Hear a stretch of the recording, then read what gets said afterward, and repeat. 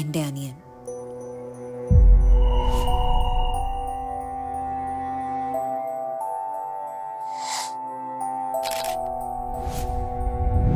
അവനെ ഇങ്ങനെ കൊണ്ടുപോകുന്നത് ഞാൻ വെറുക്കുന്നു.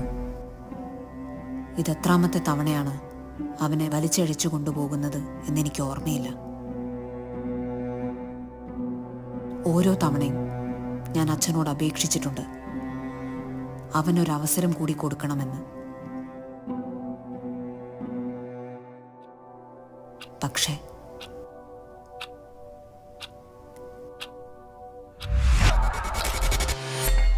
എല്ലാം തുടങ്ങിയത് അമ്മയുടെ മരണത്തോടെയാണ്.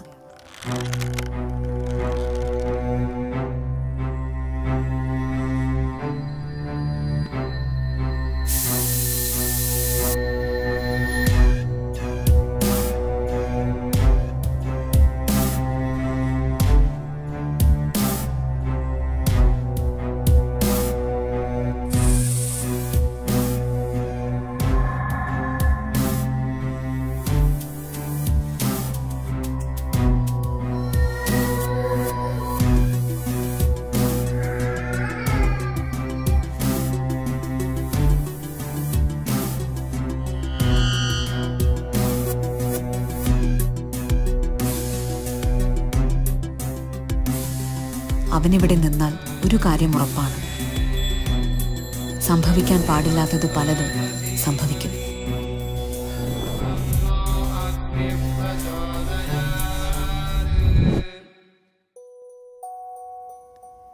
എനിക്കവനെ ഭയമില്ല, കാരണം അവനില്ലാതെ എനിക്ക് ജീവിക്കാനാവില്ല.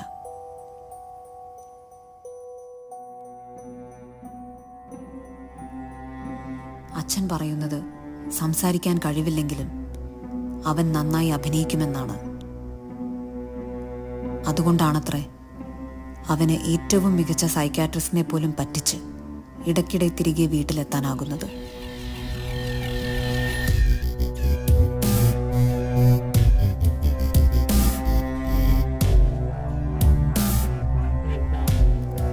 ചിലപ്പോഴൊക്കെ അവൻ ഒറ്റയ്ക്കിരുന്ന് കരയും.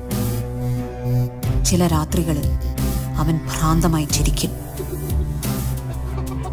അപ്പോഴൊക്കെ അച്ഛൻ അവന് മരുന്നുകൾ കൊടുത്ത് മയക്കും.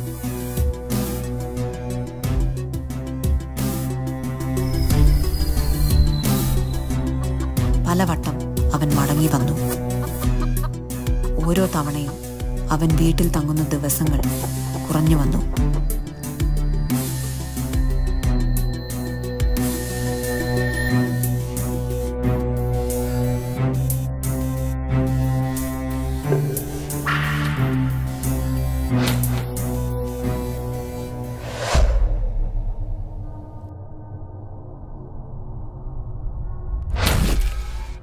അവൻ എപ്പോഴോ പറഞ്ഞിട്ടുണ്ട്, അവനെ കൊണ്ടുപോകുന്നത് ഇരുട്ട് നിറഞ്ഞ ഇടുങ്ങിയ മുറിയിലേക്കാണെന്ന്.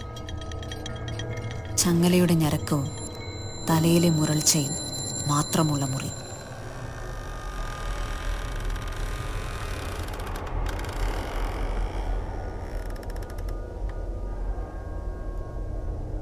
അവനെ കൊണ്ടുപോകുന്നത് എനിക്കിഷ്ടമല്ല, കാരണം അവൻ തിരികെ വരുന്നതുവരെ ഒരു നല്ല കുട്ടിയായി എനിക്ക് അഭിനയിക്കേണ്ടി വരും.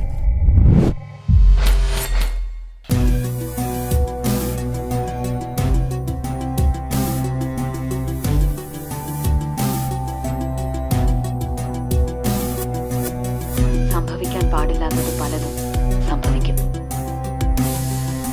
എനിക്ക് അവനെ ഭയമില്ല, കാരണം അവനില്ലാതെ എനിക്ക് ജീവിക്കാനാവില്ല.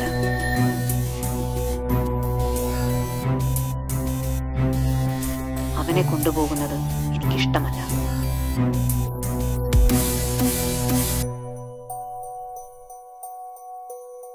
അവൻ തിരികെ വരുന്നതുവരെ ഒരു നല്ല കുട്ടിയായി എനിക്ക് അഭിനയിക്കേണ്ടി വരും.